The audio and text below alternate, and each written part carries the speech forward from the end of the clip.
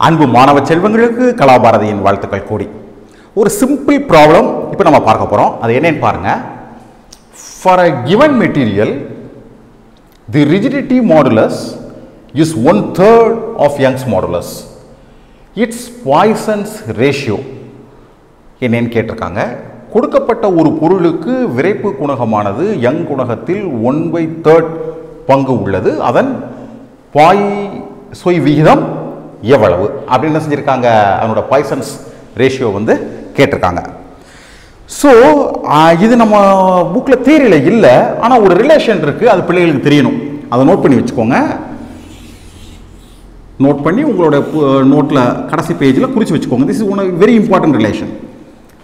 அந்த ரிலேஷன் என்னன்னு கேட்டிங்கன்னா, rigidity modulus eta is equal to Y divided by 2 × 1 + μ, where μ is the Poisson's ratio. Poisson's ரேஷியோனா உங்களுக்கு தெரியும்னு நினைக்கிறேன். லேட்டரல் ஸ்ட்ரெயினுக்கும் லாங்கிடியூடல் ஸ்ட்ரெயினுக்கும் உள்ள ரேஷியோ தான் என்ன பேர்? Is what is called as Poisson's ratio. So அது ரிஜிடிட்டி மாடுலஸையும் யங்ஸ் மாடுலஸையும் என்ன செய்யுது? கனெக்ட் பண்ணுது. இந்த ப்ராப்ளத்தில் என்ன கொடுத்துருக்காங்கன்னு கேட்டிங்கன்னா, இந்த ரிஜிடிட்டி மாடுலஸ் வந்து யங்ஸ் மாடுலஸில் 3ல் ஒரு பகுதி.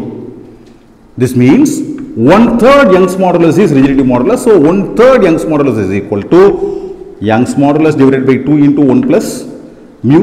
ஸோ இனிமே உள்ளது வெறும் numerical problem. So Young's modulus young Y cancel பண்ணிடலாம். This becomes 1 + μ is equal to 3/2, meaning this is 1.5 1/2. So μ is equal to 1.5 - 1, this is half. So you see of D. So D is the correct answer, right? So எல்லா ப்ராப்ளத்துக்குமே solve பண்ணுறதுக்கு there is a method. அதை பிள்ளைக தெரிஞ்சுக்கிட்டாங்க. நான் solve பண்ணுறது என்ன கிடையாது, எந்த கஷ்டமும் கிடையாது.